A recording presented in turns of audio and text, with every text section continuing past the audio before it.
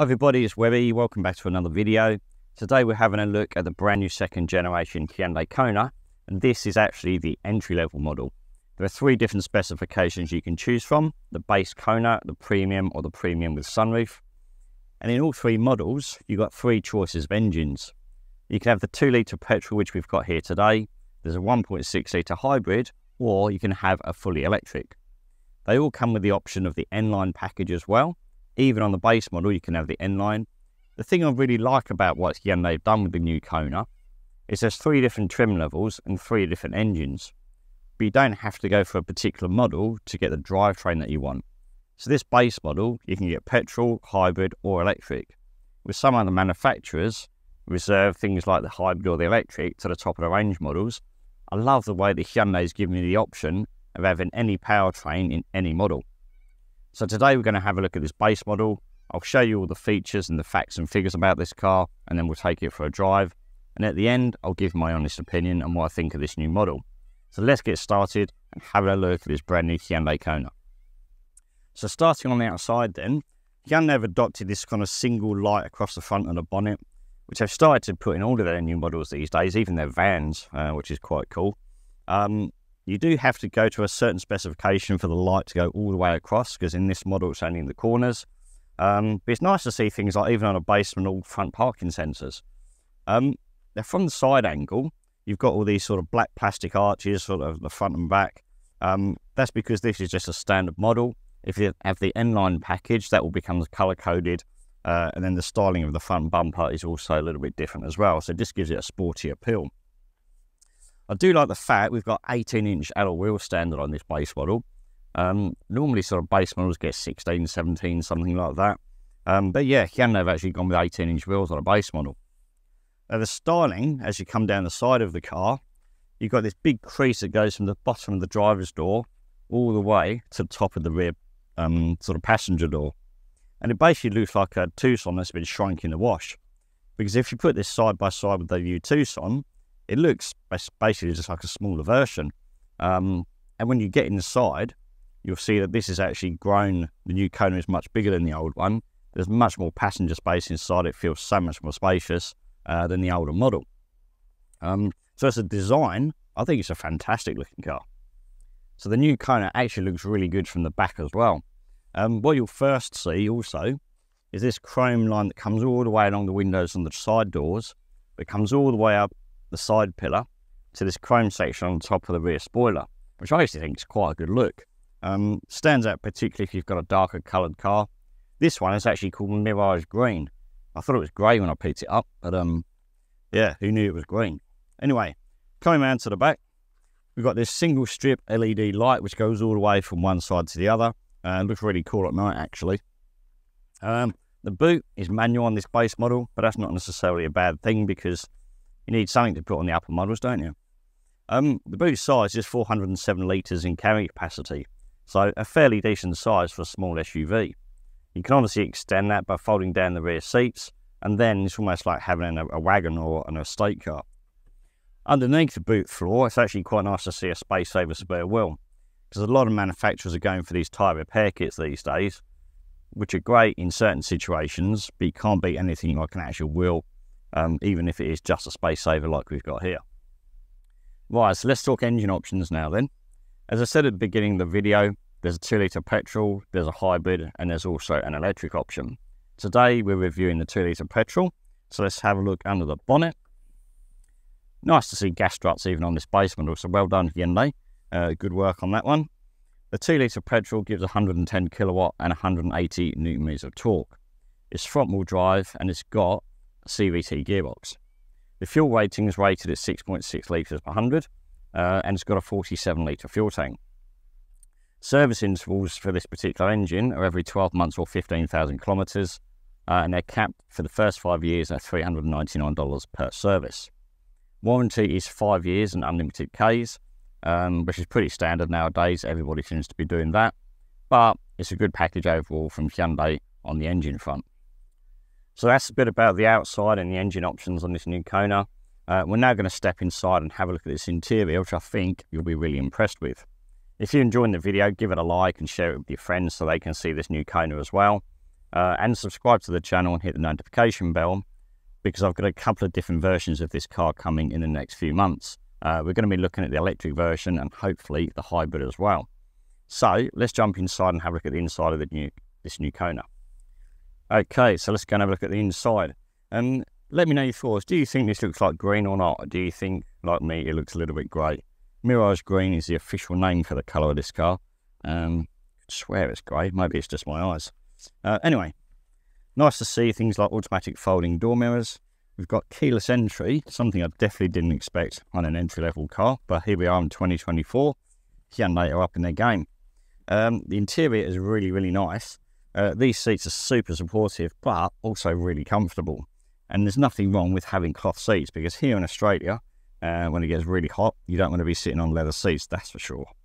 One thing is nice to see is we've actually got lumbar support just down here at the bottom of the driver's seat. We've got a manual adjustment, the seats are fully manual, but yeah, it's nice to see an electric lumbar support. But if you look at the inside of the dash, look how big those two screens are. They go from the driver's side all the way across to the infotainment screen. Something we'll be having a look at a little bit closer in a second.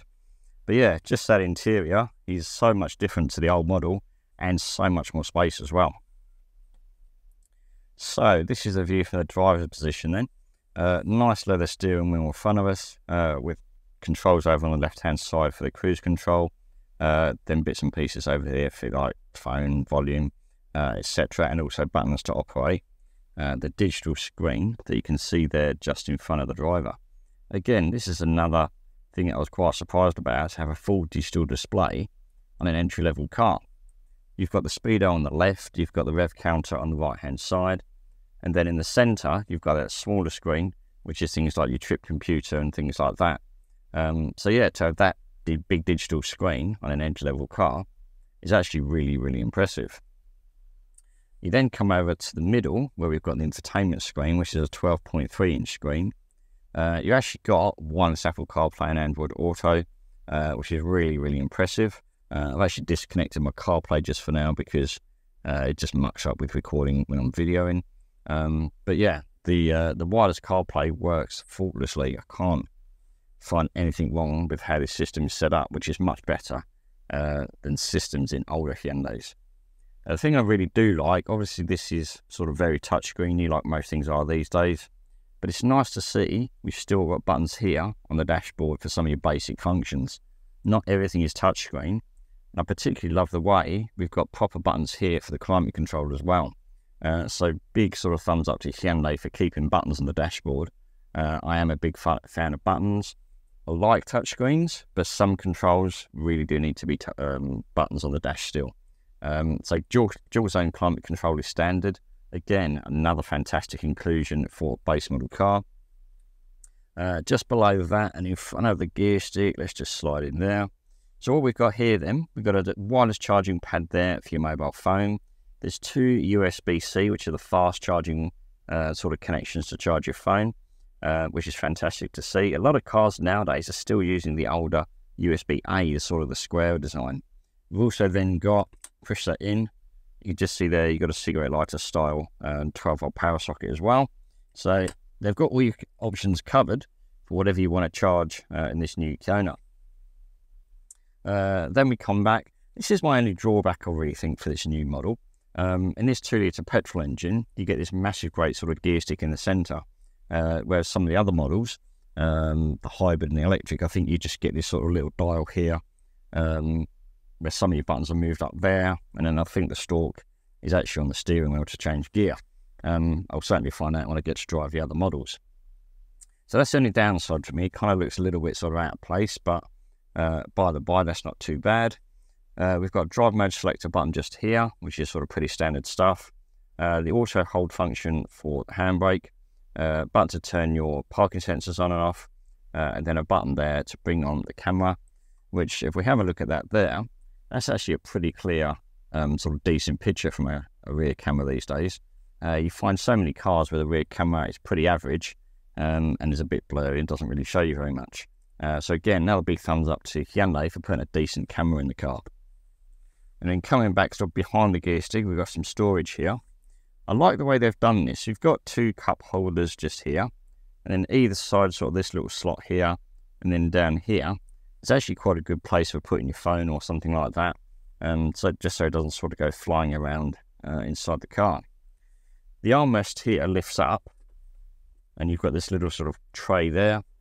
And when you take that out, it just goes all the way to the bottom. It's not actually enclosed in, which I thought was a bit of a surprise. Because when you shut that, if I just bring the camera around, you just see the bottom of the sort of storage bin there. So yeah, there's no sort of real cover just there to sort of block everything off. You've then also got a little shelf over here just in front of the passenger. It works to a certain point, but if you go around a corner, things tend to fall off that shelf. My partner put her mobile phone on there the other day, and when we went around the corner, it fell on the floor. So yeah, there's limited use to that. Then you've got glove box there, not the biggest glove box in the world, but certainly enough space for things like your books and other bits and pieces there as well. And then you've got the usual sort of door bin pockets over there, obviously on the driver's side. But the other thing you sort of notice when you look around this is the quality of the materials has definitely improved. The fabric on the seats is really, really nice. You do get some sort of hard plastics at the top of the dash, but I don't think that really matters. No one's really sitting there tapping the dash as they're driving along, so the quality of the dashboard materials, to me, doesn't really matter. You still get nice sort of softer slide type of plastics here on the door. You've got the usual sort of window and mirror switches up there as well. Yeah, the general overall quality of this car, I think, is really, really nice. The steering wheel also, nice leather one there as well. And there's no Hyundai badge, so you're kind of left guessing as to what car you're driving. Yeah, and if you stepped in, you wouldn't necessarily think this is a Hyundai because, yeah, it's just really nice. The other thing my partner pointed out the other day is the dashboard is sort of set quite far back away from the passenger. A lot of cars nowadays, the dashboards come out sort of all the way to here and encroaches in the passenger space. So by the fact that the dashboard is pushed further back into the car, creates this sort of big area for sort of passengers to sort of stretch their legs out and rest and, just enjoy the journey. So yeah, interior space of this new Kona is much improved over the old model. So the driving position on this new Kona is really good too. You get a great view out the windscreen at the front and the side windows as well. We've got blind spot monitor on this base model too, and that's something that's really good. The safety equipment is fantastic. So not only do we get blind spot monitor, we've got adaptive cruise control, we've got the lane keeping aid, 7 airbags, and so Hyundai've upped the game in terms of safety equipment as well. Now the other nice thing you can get on this new Hyundai Kona is a thing called Blue Link. So it's an app that you get on your phone that you can remotely control some of the features of the car. So you can lock and unlock the doors, you can start the engine, you can turn on your heating or your air conditioning. So when you get in your car, it's nice and cool. Particularly handy here in the summer at the minute in Australia, where we're having some hot days or sort of 35, 36 degree days. So to be able to turn on your air conditioning before you get in the car is absolutely fantastic. So this is where I'd have my driving position. We'll go and have a look in the back now and see how much more space we now get in this new Kona for rear passengers.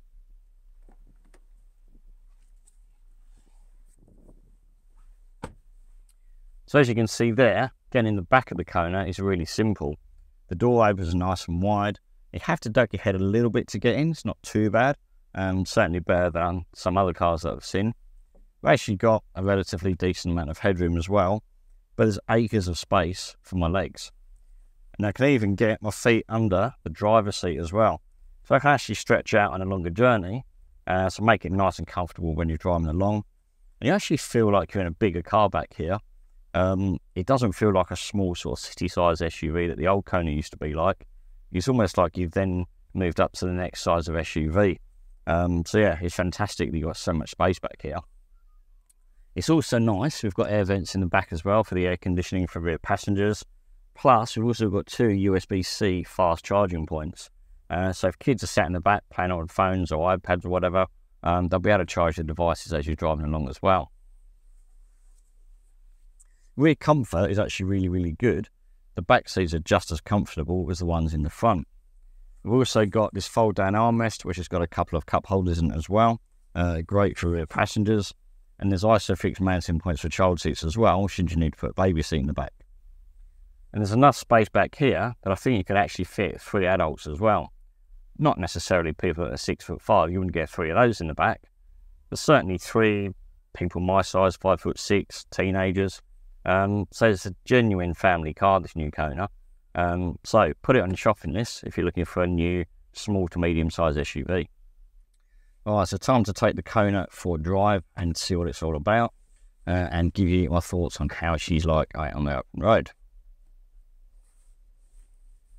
First thing you do actually notice in this new Kona is that it's a lot quieter inside, and it feels like a bigger car to drive.